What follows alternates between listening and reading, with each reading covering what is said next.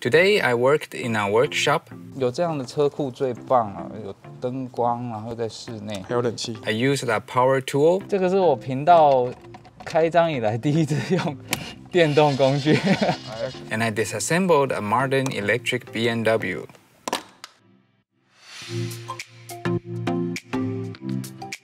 First of all, our special thanks to WCM 世界车业 in Longtan, Taoyuan, Taiwan for lending us their workshop for this work.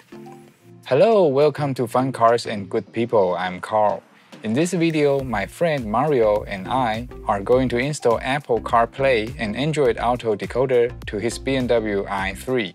It is necessary to disassemble some part of the interior to integrate the decoder to the original infotainment system. Let's do it. This is the head unit of this 2017 BMW i3 LCI. It is iDriveNBT. With the decoder, you will be able to project your smartphone to the screen and use all the cool features that have become part of our lives.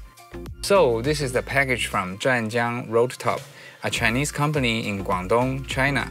So these are what we've got in the box. Here we have a user manuals, a decoder box, an LVDS cable, an accessory cable, a Wi-Fi antenna, and a power cable. 那我们来拆一下主机，把主机打开看一下。就是长这样。OK。这个我记得是放在手套箱旁边嘛？对，手套箱就卡好，应该就没事了。好，我们来拍一下后方。OK，这有个 HDMI。好，还不错哎。所以你在这冲啊，可以打 Switch 吧？好像不错哦。This is a schematic diagram of the original iDrive system. The decoder is working like a video-audio selector box that bridges the screen and all the video sources, such as the iDrive head unit, Apple CarPlay, Android Auto, RCA or HDMI input. The decoder will also take the advantage of the original controller.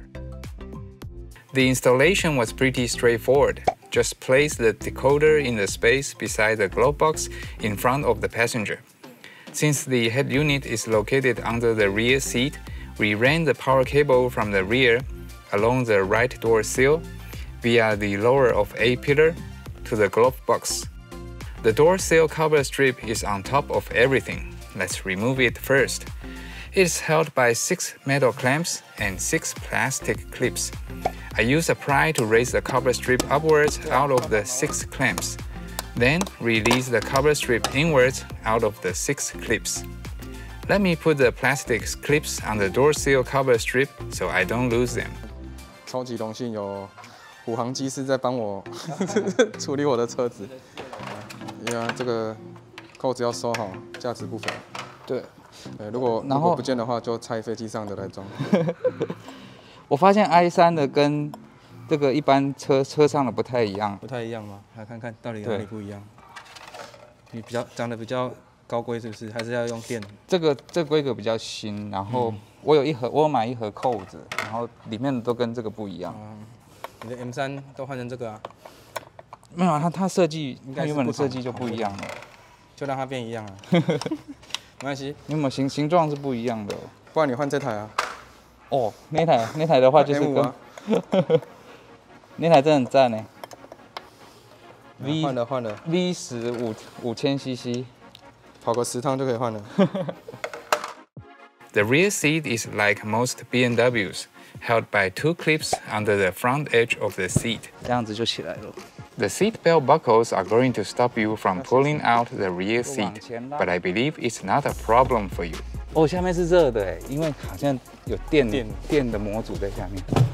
好，那从你那边出去。好，椅子起来了，我们接下来拆这个饰板。We also removed a panel trim at this corner where the power cable is going to run underneath.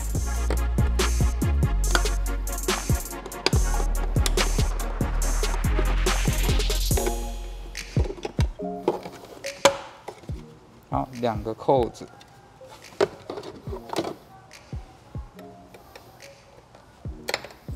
为什么我觉得你好像拆过很多台的样子？因为这个扣子，这我来拆一定会断。这扣子长得都一样。这个其实看你3六轻松，应该很多美感。中间这个饰板也是 T20的起子。Next, use a T20 Torx bit to remove the instrument panel trim on the firewall at the passenger's footwell. 对。没意外的话，冷气滤网也在这里。哦，可以，等一下可以顺便换哈。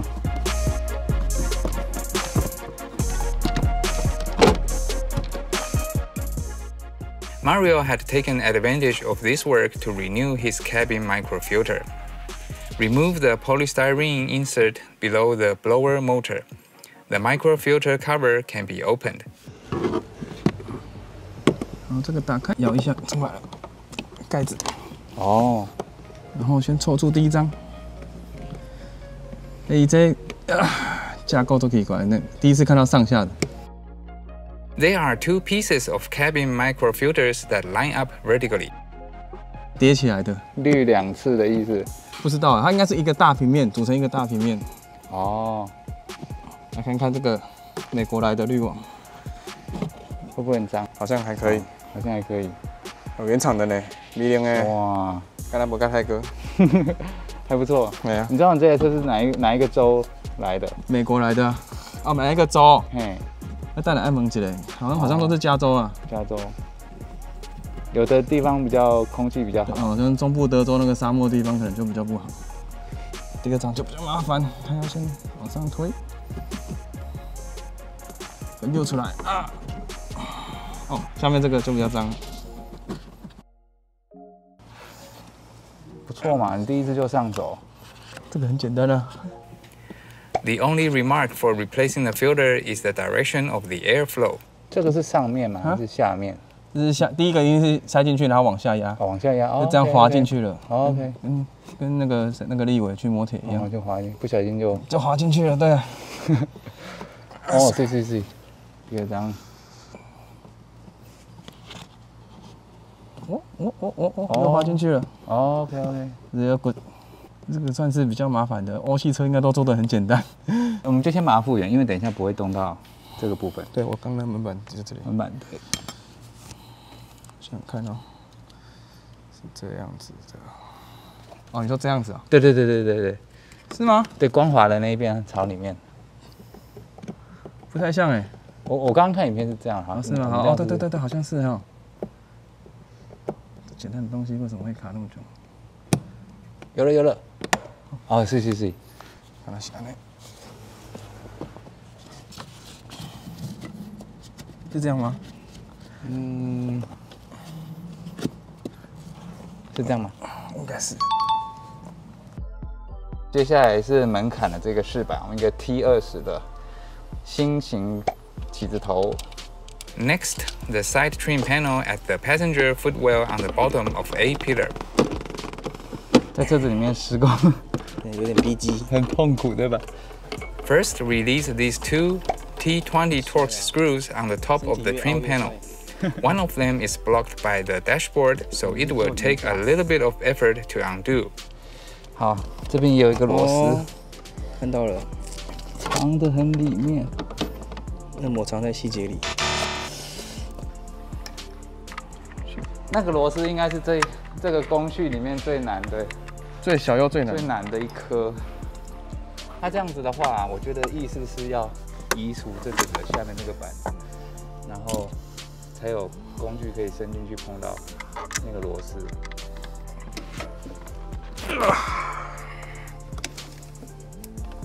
有没有觉得是在健身？对，什么角度都不对。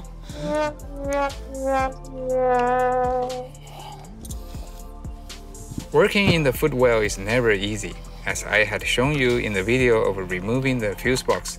So be patient and give yourself some breaks. 是。哦，出来了，哦，太好了。好，休息一下，好，喝个水。好，换我。There is one more clip at the bottom of this trim. Simply pull it inward the cabin. 这个拆起来就是像这样。所以2个螺丝在上面，然后一个扣子。接下来是手套箱， Next, the Glovebox has 6 T20 Torx screws that sit under plastic caps. 而且我很怕把它弄坏。弄坏1、2个我觉得都还好，我用应该坏整盘。你们在开飞机需要会修飞机吗？不会，它是另外一种专业。哇！好爽快哦！用德国的工具拆德国车。I realized that this is my first time using a power tool on a car. 这个是我频道开张以来第一次用电动工具。我也是看超认真少年，以前都是纯手工。好，我们现在要帮超认真少年 tag 它。Lift the left side of the Glovebox and push the air vent trim that clips the Glovebox body on the right side. The Glovebox is up. 小心是不是？对，冷气出风口饰板的扣子。啊，这边有一个那个线啊。电灯。There are also 2 connectors on the Glovebox for the illumination. Unplug them to completely remove the Glovebox. 还是那个安全气囊。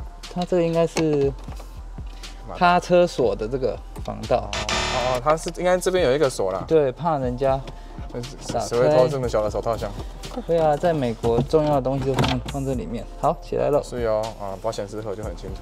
好，这是 i3 的保险丝盒。Underneath the Glovebox, I have found an interesting booklet of the fuse map. How cute! The last piece to remove is the iDrive screen. There are only 2 T20 Torx screws that hold the screen. Undo the 2 screws and slide the screen upwards. 下来了，注意哦，注意哦。好。Now we are ready to do the wiring.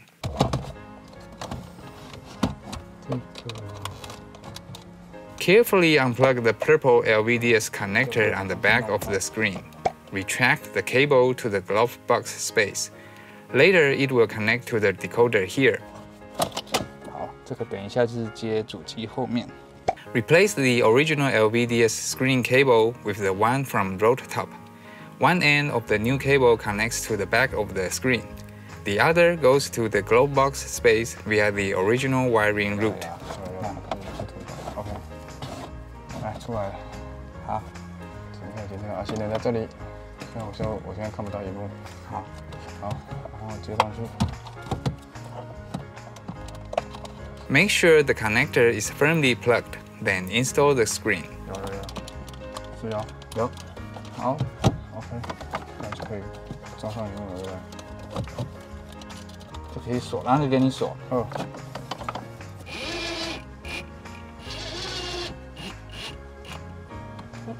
好，然后2个盖子。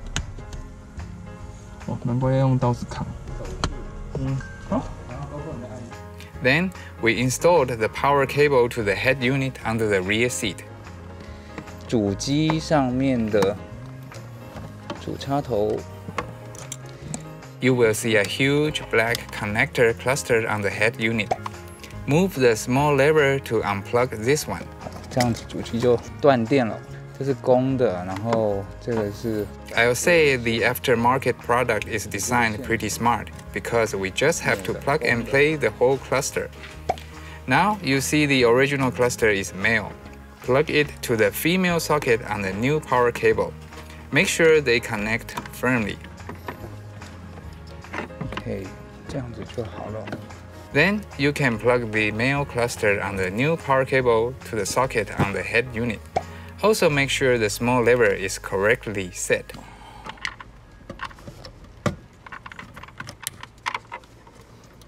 I had to move the huge connector to the underside of the floor support panel because there's not enough space between the rear seat and the head unit. Here are 2 T50 Philister screws to undo, but I cannot find their tightening torque on ISTA. So I marked the screws before I undo them. 好，大概这样子。可以了。再来是 T50的。 Let's go ahead to release the floor support panel to rearrange the power cable. 因为它其实锁得很松，好啊，那不用担心。螺丝柱的大小跟是那个孔洞大小跟它的强度有差吗？有关吗？我觉得有啊，但是越粗感觉会越强。对对对，但是它锁得很松。With the support panel released, adjust the power cable to stay around the head unit.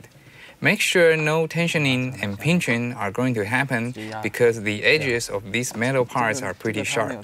I was afraid they may cut the power cable eventually as the car body is constantly twisting and squeezing. 是怕说车身有一些形变，然后久了之后把这个咬断，所以这个还蛮耐的哈。有一个方法是，我把 In our case, we had to detach the cable holder from the body, so the original cable can move around.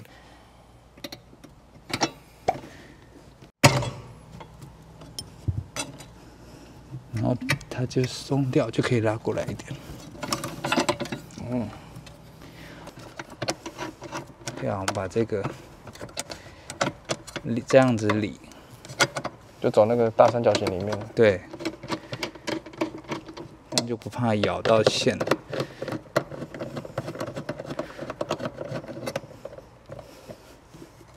When done with arranging the cable, redo the support panel. Tighten the philister screws to their original position. Do not over torque because the car body is made of carbon fiber. 原本的位置。对。好，这样都 OK。OK。那我们就开始走线。Now we can run the power cable to the front. Let's place the cable beneath the carpet and make sure it does not contact sharp edges or parts that can bite.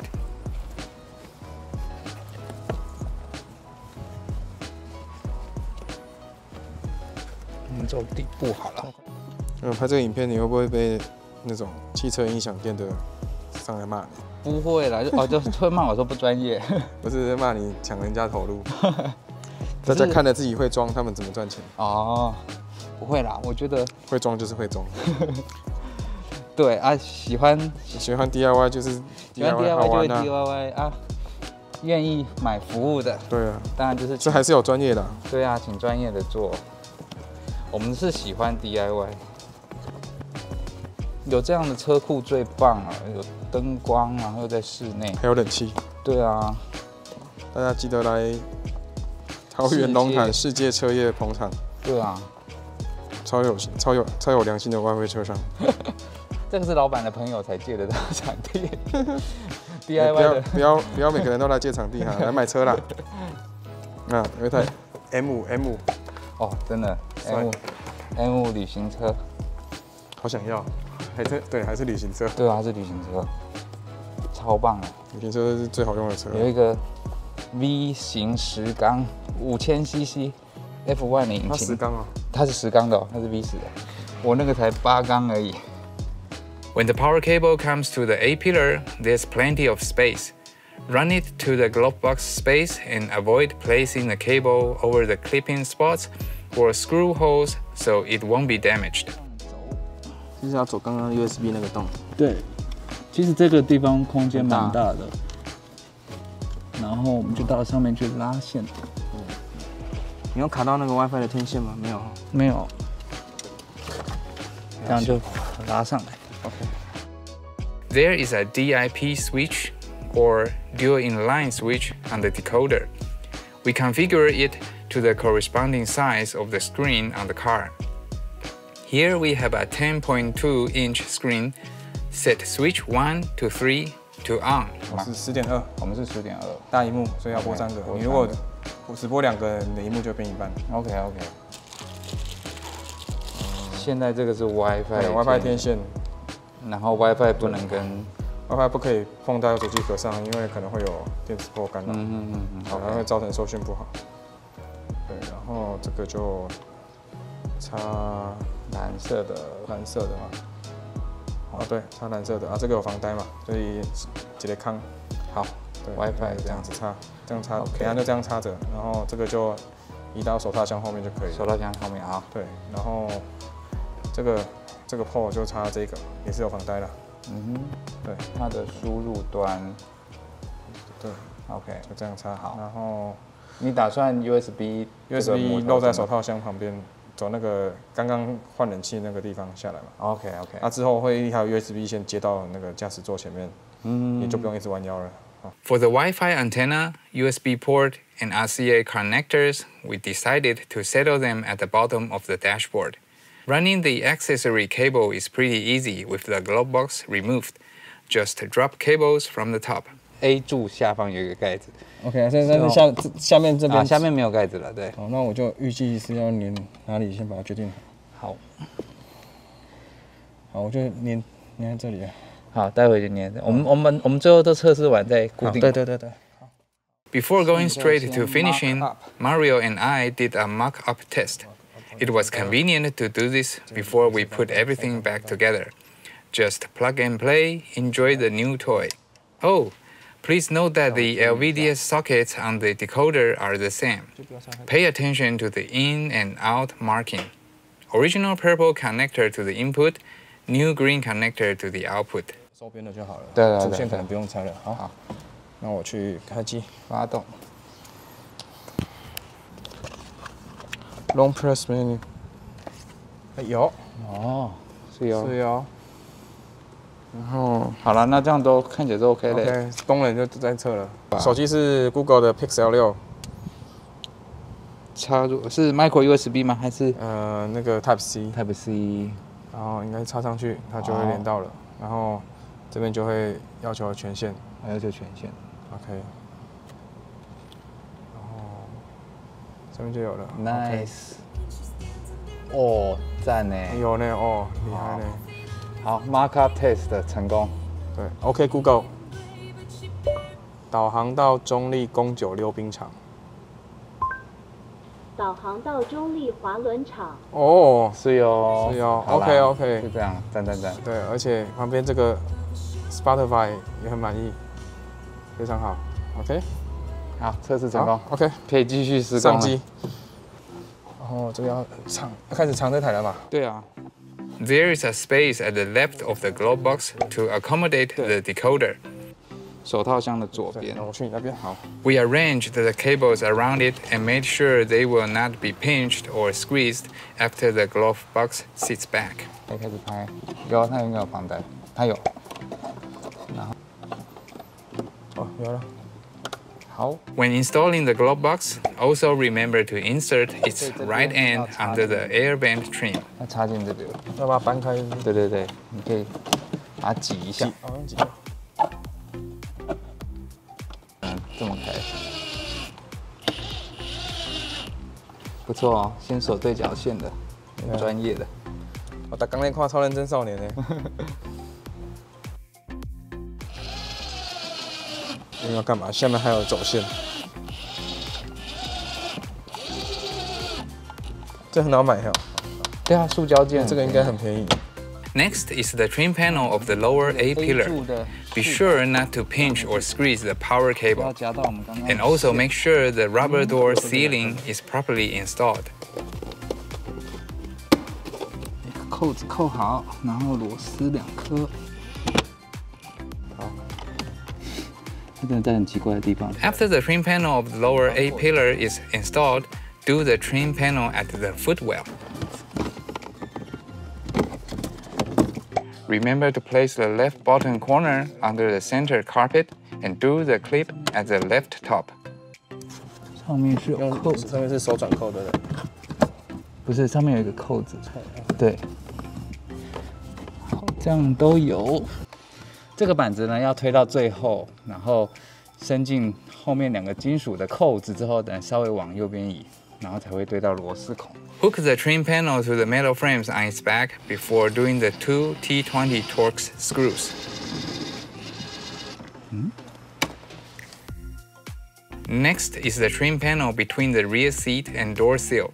You are going to align the plastic clips to their holes to get this trim panel seated more easily, like this.